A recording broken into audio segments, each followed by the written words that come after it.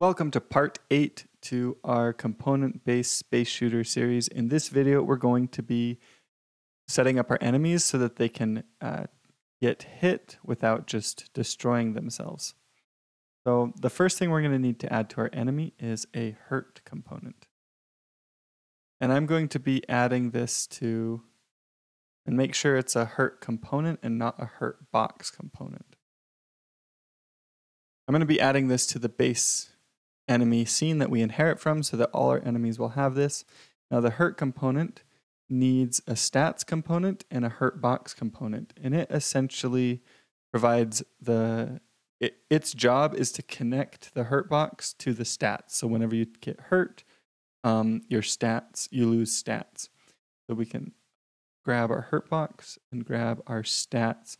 Now this could also be done just in code here, but I did make a component for this, so we will use that component. Now, instead of connecting to our hurt box hurt function here, and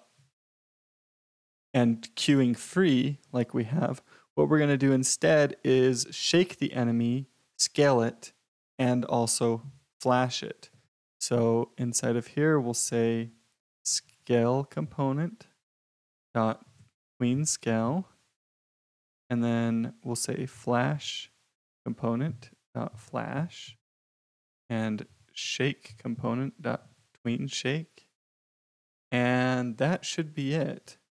Now inside of our stats here, our enemy still only has, if we come back to our green enemy, okay, we did give our green enemy 3 health, so I just wanted to make sure that it had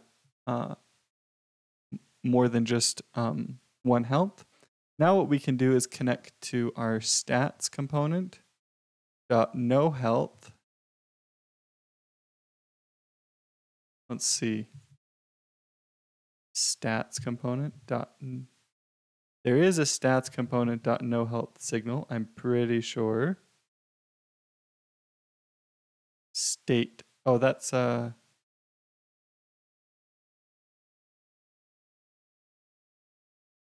for some reason, I have it as a state component. So that was a mistake on my end. And what it did is it made it so I didn't have autocomplete. So I didn't notice until I went to go connect to the signal and didn't have correct autocomplete.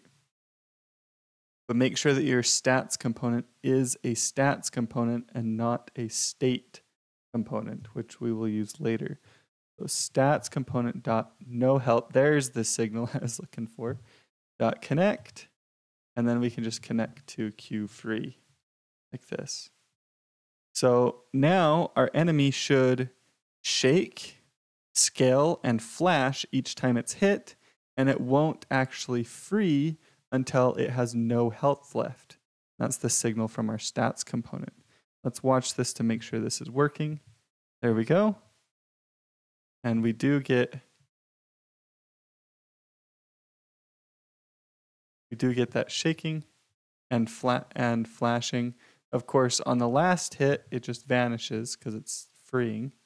So we'll need to fix that, and we'll be doing that in the next video. So thank you so much for watching this one.